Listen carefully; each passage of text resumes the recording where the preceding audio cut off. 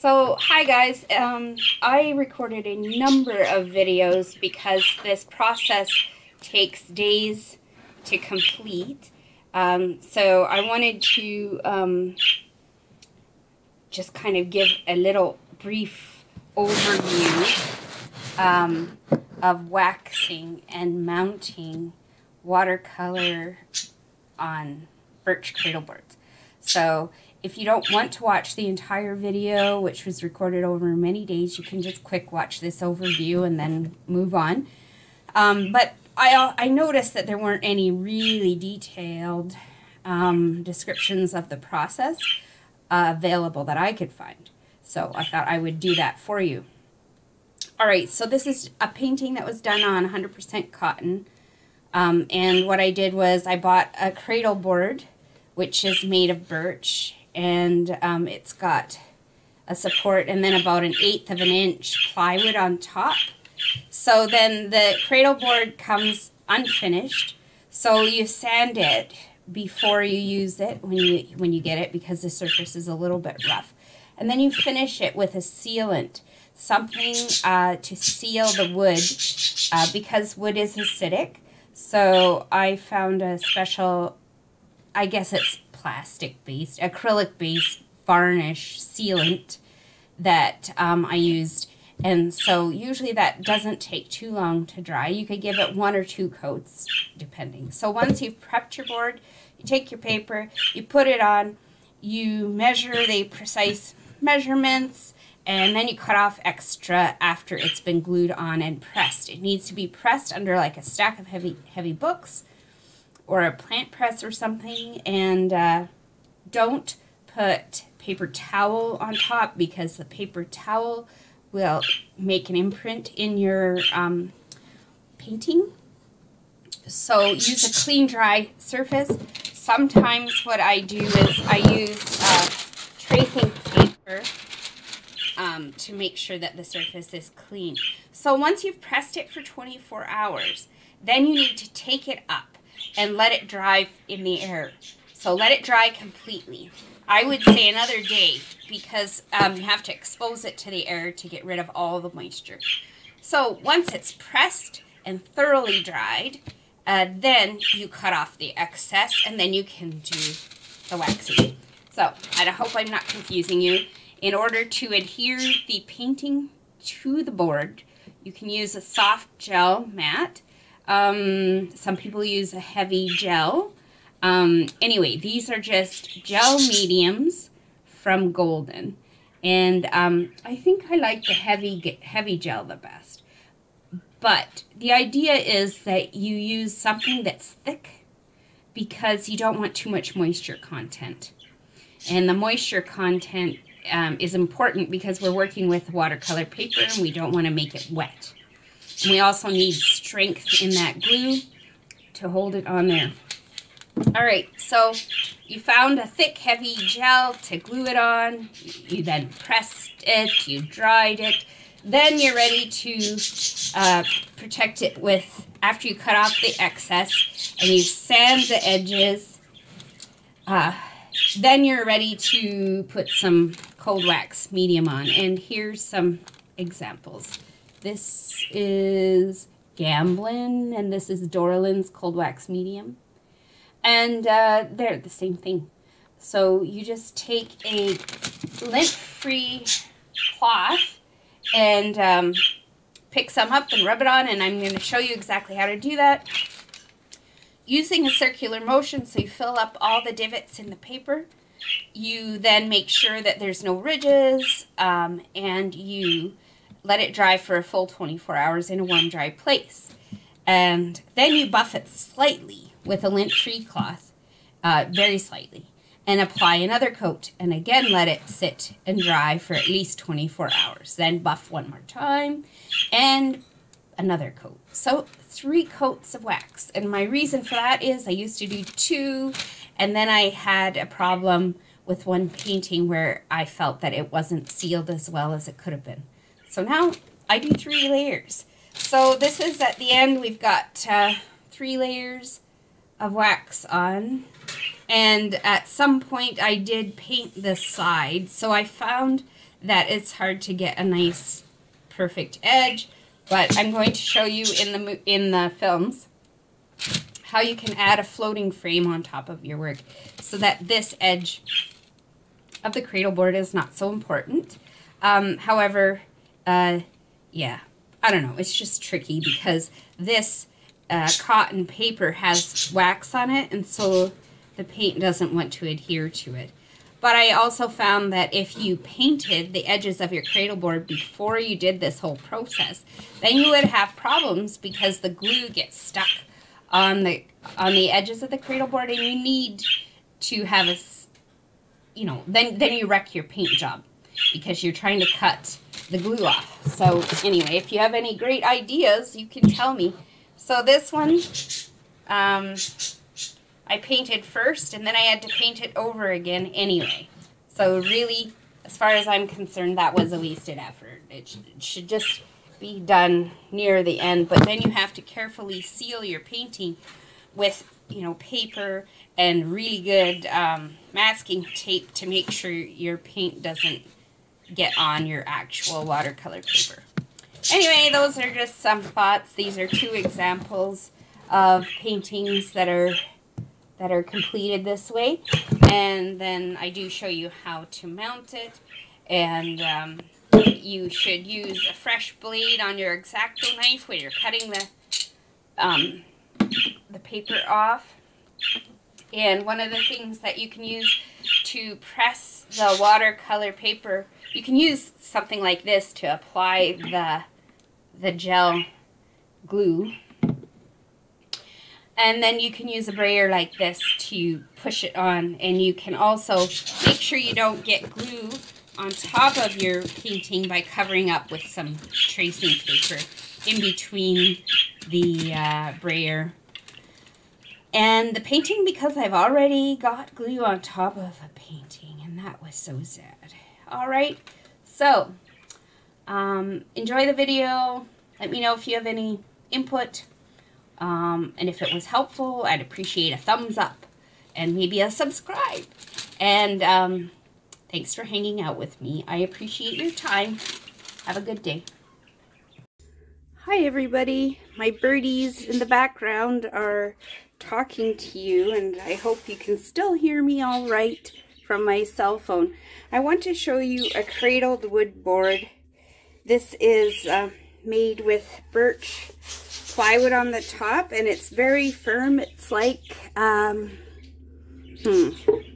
it's like a canvas, only very stiff and firm. And so what I've done is I've sealed this board. You can tell it's a wee bit rough. I've sanded it when it came out of the package, and now it's smooth enough that I can adhere a watercolor painting to it. Here's the watercolor painting, and what I did was I painted it too big for the 8x10 on purpose. So I can take my painting and lay it over top of my work, of my cradle board. This is hard, talking and doing stuff at the same time, isn't it? Okay, so the paper I laid on top of the cradle board, and I bent the paper down on the edges of the cradle board so that it's aligned where I want it to be. So when we're done, this will be like a canvas, only firmer and ready to hang on the wall. So now what I've done is, with those creases, I can take my painting and turn it upside down and find a pencil. Easier said than done. Okay, and so I can just go like this, so I can see these if, well, for some reason I sort of get lost. And then I'm going to apply some gel medium here. It's heavy gel, semi-gloss. The finish doesn't really matter, but the heavy gel means that it's a firm hold glue that will allow this watercolor paper to adhere to the board very well. If you use too thin of a glue, it will not be firm enough to hold that paper on. So I got a Mod Podge brayer to help with putting the painting on the Cradle board. The thing is, I was using a regular, like a baking, rolling pin, but then I was squeezing too much glue out, and you have to have enough glue to make this stuff stick. So, having smeared this glue everywhere, paying special attention to the corners, because if there's not enough on the corner, then you have a problem. So, edges and corners, particularly corners, need to have quite a bit of glue. And you can just use your finger to make sure there's glue everywhere. And now I have to clean my hands off, because if I touch the watercolor, I will wreck it. So some paper towel is a very handy thing, a very necessary thing. Okay, so without further ado, I'm going to take the Cradle board, oops, and I have to make sure there's no glue on this surface either. It needs to be clean so that the watercolor painting is not covered in glue. And now I'm going to put the Cradle board on and line it up. Okay, so it's now lined up. It's on there as good as I can push it by hand. And I'm going to take this brayer, and making sure your brayer is clean, of course, rub it over the surface, making sure that there's no air bubbles. But don't push too hard, because then you'll push all the glue out. Alright, so now this needs to be pressed for 24 to 48 hours in order for that glue to dry really well. And then after that, you can trim off the excess and protect it with Dorland's wax medium. Alright, so that's my quick little video. I'll show you the rest of the process later. Thank you. Hi, this is Sarah. Here I am with a watercolor that I've attached to a Cradle board. And after this has been pressed and dried for about 48 hours, you're ready to trim off any excess. So I have an X-Acto knife here, and you should probably break off a fresh one so that it's nice and sharp. And then have a cutting board in place, cutting mat in place. Flip it over, make sure everything's clean and dry. And then cut off the excess paper. So I'm just gonna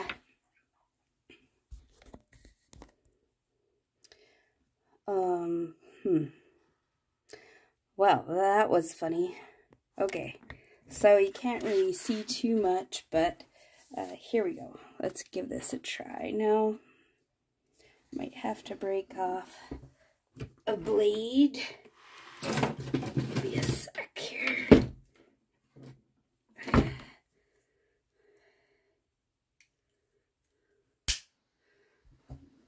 And put that somewhere safe.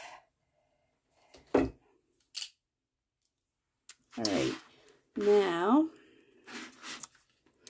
I'm just going to take the blade, line it up as best I can, try to go in a straight line, and cut that paper off that we don't need.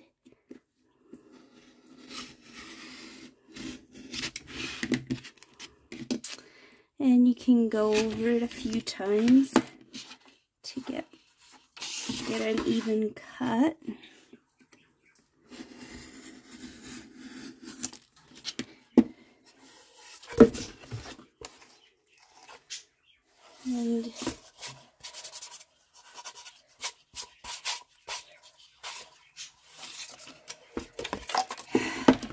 Okay.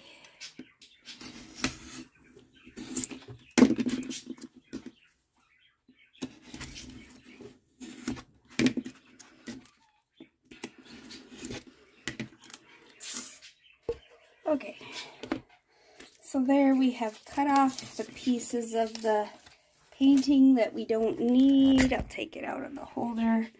And one thing that could be advisable is to paint the edges of your cradle board first if you want them painted.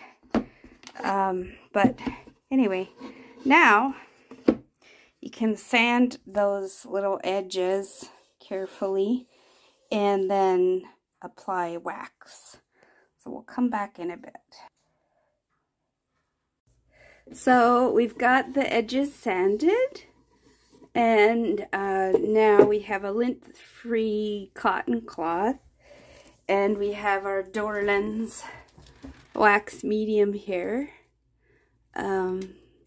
So it's a thick cold wax, so you just grab some on your cloth and rub it into the painting.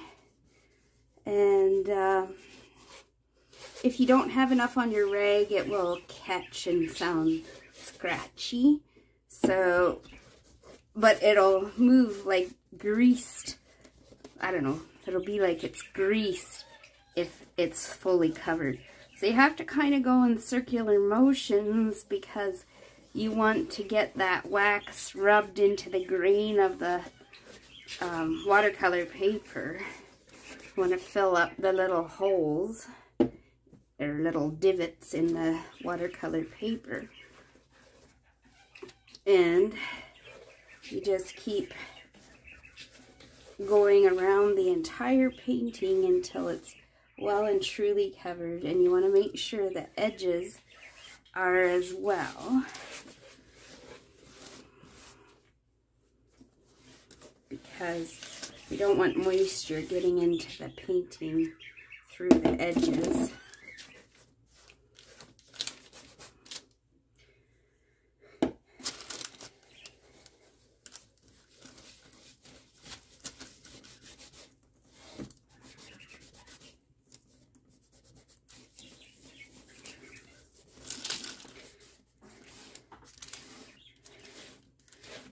So, rub it all over, going in a couple different directions. And when you feel a lot of resistance, that might mean that you didn't get enough wax on.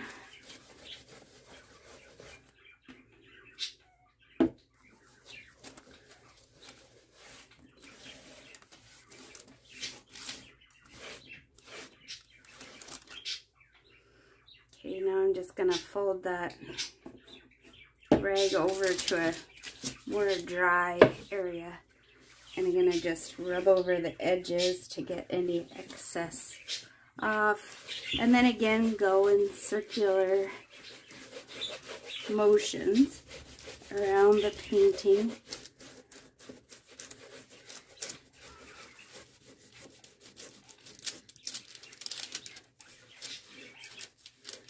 Thoroughly rubbing it, and now let it dry for 24 hours before you proceed.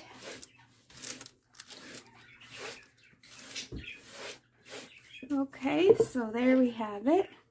One layer, and you can kind of hold it to the side so you can see if there's any streaks.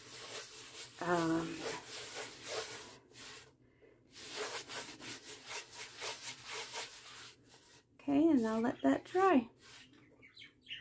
Alright. Hi, good morning. It's Sarah, and here is that dragonfly on the birch cradle board with one coat of wax. So I'm just gonna try to show it to you. I'm doing this with one hand. It's a little bit hard. So you can see that it looks a little darker than the original painting, and it sort of helps bring out the detail. So now what it needs is another coat. So I've let this first coat dry for 48 hours.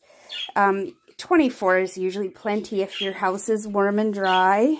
And but I got sick, so therefore the delay. All right, I'm gonna try to prop you up here. Oh, can't see much that way. Well, I don't know how to do this. Hang on. Good morning, guys. This is Sarah Raymer-Dean, and this is that dragonfly painting that I attached to a birch cradle board. And now I'm just showing you the finishing of the process. It has one coat of the Dorland's cold wax medium on it, and it dried for 48 hours or more because I got sick. So since it's usually 24 hours is plenty for the first coat to dry in a warm, dry home. So now what we do is we just give it a little wipe with a lint-free cloth.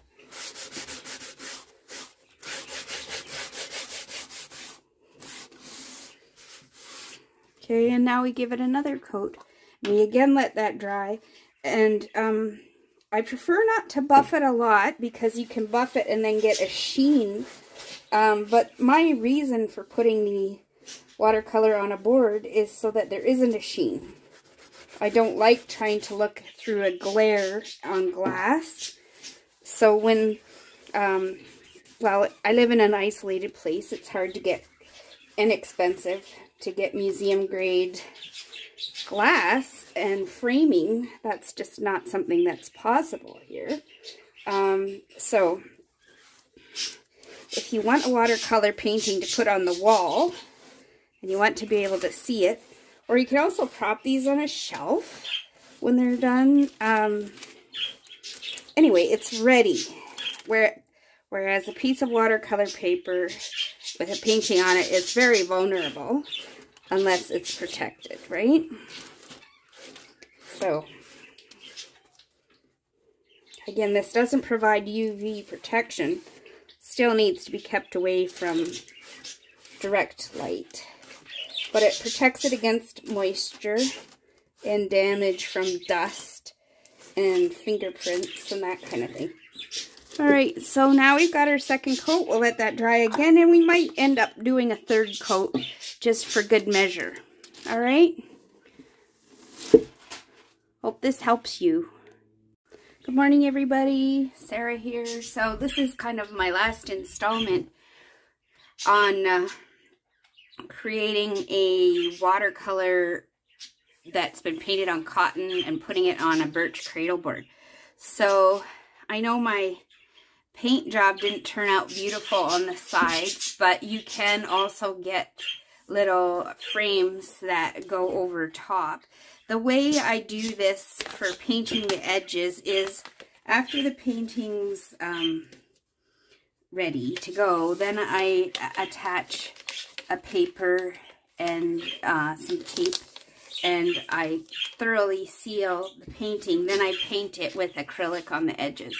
So you could possibly touch these up, but I find it difficult to get a precise fit. Then, yeah, so, you know, you really don't want the black painting on your artwork. So you can see there's a little bit of a sheen on here. I'm going to add one more layer of the Dorland's wax medium. So it wouldn't be necessary because there are two, but I have had a painting that I thought wasn't sealed as well as it could have been. So I would say 3 coats. Now, because you can see these lines, you realize that you want to try to work in a circular motion when you're applying the wax, and that will help prevent you from getting actual lines in the wax coating. But now this painting is ready to hang on the wall, and I might touch this up. I just don't want to damage the painting. Anyhow, so on the back, I know I didn't do this very well. Look, it's a bit crooked. But what I do is I measure the whole width, and I mark the half point. So this is not quite 8 inches wide, so my center point is not quite 4 inches. And then I try to center my hanging mechanism, and then I nail that in because the nails aren't so thick that they'll go through the cradle board. Another option for hanging is to use this 3M Command brand, and there's some others out there. Basically, it's fancy Velcro type thing, but not that brand, that squeezes together. And then when you want to loosen it from the wall, you just pull on this tab. So you peel back the sticky tape and put one side on, each side of your painting, and peel off the sticky tape when you're ready to put it on the wall. And that way you don't need any hardware for hanging it. Also, you don't mark your walls. So, anyway, that is it. Basically, I will add one more coat of wax, let it dry another day, try to not have any lines, and then I won't buff it much because I don't want too much shine. If you buff a lot, you get a very shiny painting, which is really kind of what I'm trying to avoid, So, just a slight buffing after it dries. Okay, have a good day. Here's a quick little addendum. I wanted to show you one that was already finished and that had a frame that you could attach. So you can finish the sides in acrylic with something that you like or that you feel complements your painting. You do have to sand first if there's wax on it so that the paint will stick. So, but you can see that nice matte finish. That's what I'm going for. So then here you can get these floating frames and just set them on the painting, and you can then attach it if it's something that you really want to do. So that really sets it off, and the floating frames are usually not too expensive. So that's a way to mount and then even frame a watercolor. All right.